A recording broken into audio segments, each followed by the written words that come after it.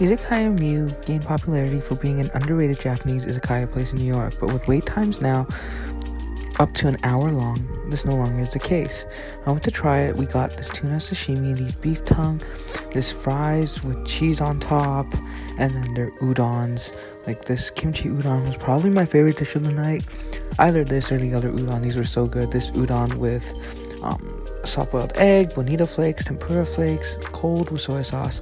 So good. After this, we also got okonomiyaki and a tuna chin.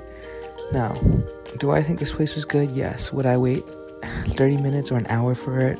Hell nah. Izakaya Mew is no longer underrated, but it's pretty good for what it is. Lots of good Japanese dishes, but not worth the wait.